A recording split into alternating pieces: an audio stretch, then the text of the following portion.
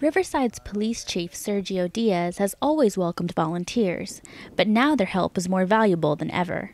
Everybody could use the help, and right now we're going through, and have for the last few years, particularly tough economic times. The Riverside Police Department currently has 74 active volunteers, with the possibility of recruiting more every day.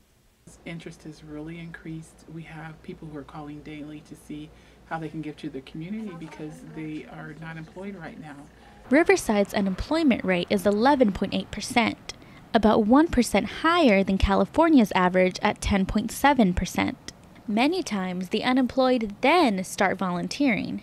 I started about 2 weeks after I retired. I found that I couldn't stay at home and look at the walls all day long. You have to get out there and keep your mind busy. Of the over 300,000 people that live in Riverside, about 20% volunteered in 2010. That year, these volunteers worked 103 million hours and gave over $2 billion worth of services to the city. We've always had a volunteer program, but by expanding it, it brings more people in from the community, but it definitely does help us out in these hard economic times. We're limited on the number of office or positions we have for the department, so to have extra eyes out there looking and being present in the community, being visible really helps. Even with the unstable job market, job seekers can always count on their community to welcome them as volunteers. Laura Santana for Annenberg News.